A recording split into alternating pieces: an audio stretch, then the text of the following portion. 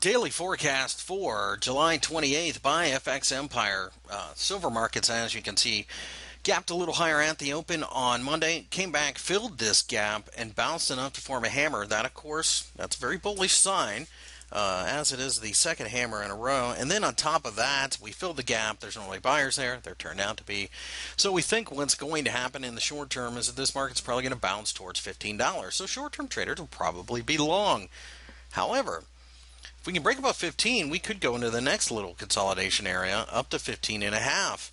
We do feel more comfortable selling, though, so any trouble that we run into near the $15 level, we will not hesitate to sell because, quite frankly, it's a downtrend. You don't want to fight it. On the other hand, if we break down below the bottom of the hammer, that is a very negative sign, and then we would be a little more aggressive to the short side.